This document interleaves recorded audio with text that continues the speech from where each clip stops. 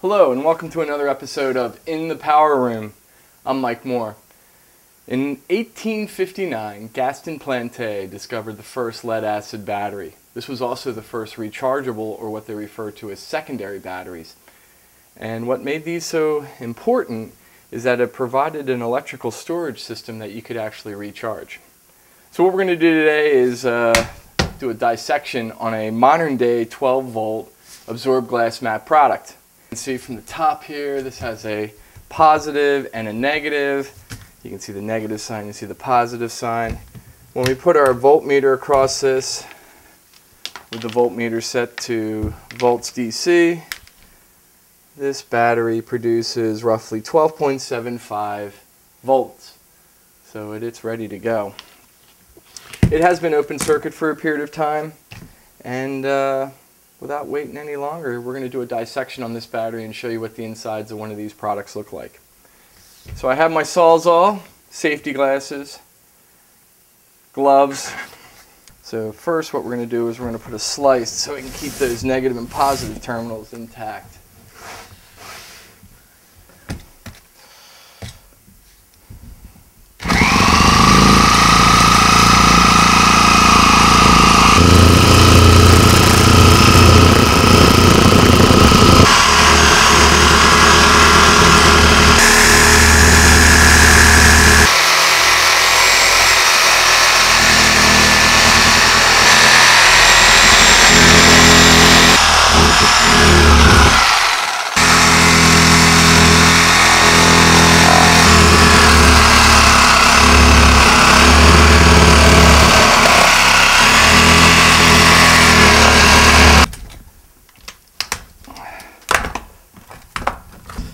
Alright, so that came out with a lot of hassle.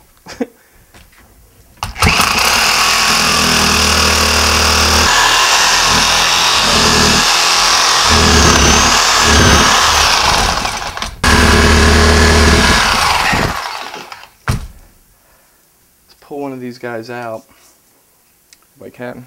Easy.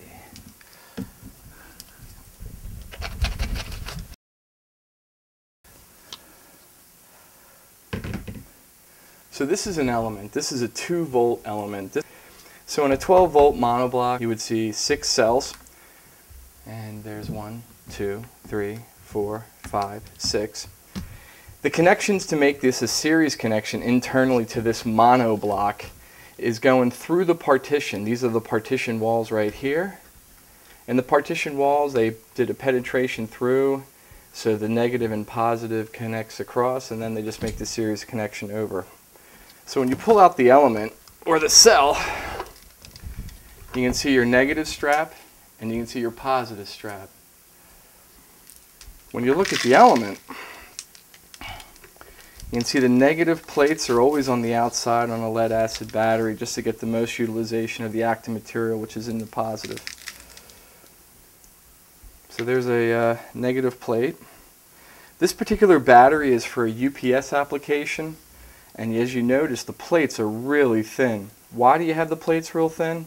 The big reason for that is for high rate discharges, such as what you would see in a UPS application, you want to have as much surface area as possible. So in order to get a high rate discharge, meaning at like 15 minutes or less, you really want to stuff as much surface area as possible. And you see the negative plate is this silvery looking color, and then there's your separator, which is what they call the absorbed glass mat. This does two things. It acts as a separator between the negative and positive, and if you look at it, it holds the electrolyte. So if we squeeze it, we can see some liquid. That liquid is sulfuric acid. When we go through this next plate, we now see our positive. And the positive typically is going to be a nice chocolate brown. So that's kind of the element. Not much to it.